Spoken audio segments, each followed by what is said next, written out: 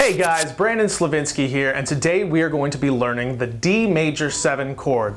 What you're going to do, it's going to be starting at the 5th fret specifically. We're kind of trying to teach you some diversity in the neck. So what we're going to do is we're going to mute that low E, and you're going to put your index finger right there on the 5th fret.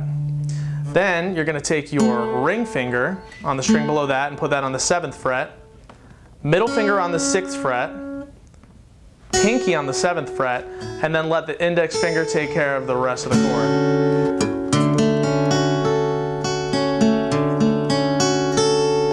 It's a little bit of an advanced chord. You've got to, be careful, move and adjust your wrist to make sure that you can play the chord comfortably.